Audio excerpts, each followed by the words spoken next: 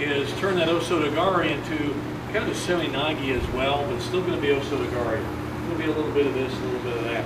Let's review the basic O Soto Gari, the back step O Soto. Come out here, Derrick. So, guys, just remember now, we're still going to be doing this. Okay, he's going to do O Soto Gari initially. Okay, so the back step O Soto, what he's going to do, he's going to step back. As he does, that's going to happen. Okay, everything was there. Let's parse it out because we're going to add some. We're going to do something different with the right hand here in a moment. Okay, that's what's happening. So when he steps back, it's really important, especially in this attack, as of course it was with the O Soto, but look at this foot parallel here, okay? It's not forward, because what he's going to be doing is more of a semi-nagi thing in a moment here. But you can see it's really important. Chop here, he's got his hand there, and he hooked with the O Soto, and he can throw. All right, you see that? Okay, now we're going to change things up a little bit. The only thing that's going to be different is we're going to slide this right arm under here in an Ippon, or fitting in movement with the one arm movement. You still, now if you want to pull out, that's better for you to do so, but I've always found I can still chop it in and still slide that in. Okay? I picked this up off of a very talented man named Morris Allen many years ago. He says, if you get this arm hooked in there, you've got it. And this is a good indicator, good example of how it works. So it's good to start just stepping forward. So as he steps forward, the Sugiashi movement, there, see like that? Now he's got it here, with foot's chambered and pointed this direction. Now this right hand, instead of being set there, that steering hand here, he's going to slide, keep the fist going. He's going to slide it under in the Ippon movement. Fist up, elbow down. Again, shoulder to shoulder. He's not trying to slide him over his shoulder. But you see now, what he's going to do is an O Soto Gari with an Ippon Seoi Nagi grip. So it's a very strong throw in this case. Okay, so why don't you go ahead.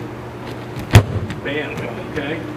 And because you're doing 2-on-1 on the side, it's just the momentum is so much stronger. You know, so it's harder ballistic effect when you throw the guy, okay? And you can see that it was like double. Okay? That's why we learned break falls, okay? Break falls are good for safety.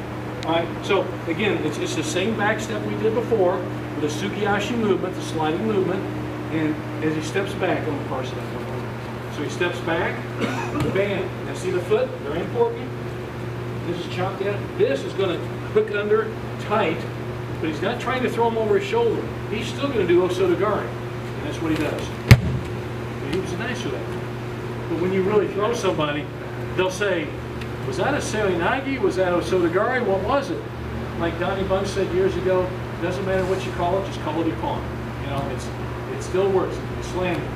So that's a very nice variation of Seoi-nagi, O Soto Gari, all the same thing.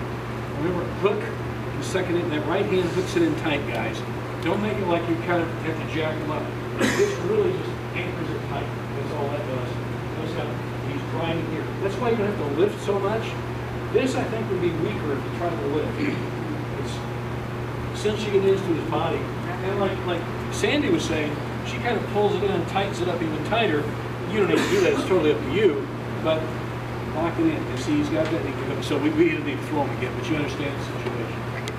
Now, I know you would love to. Fist straight up, elbow straight down on that Seoi-nagi, okay?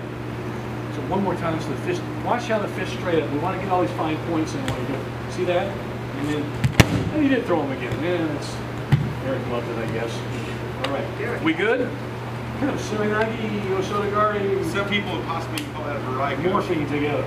What's that? Some people would possibly call it a Varai Goshi, depending on what angle they were Why seeing they it, do just it. because it's Yeah. there. Again, who cares what they call it? Yeah. As long as they call you the guy doing it. All right, let's go. All right.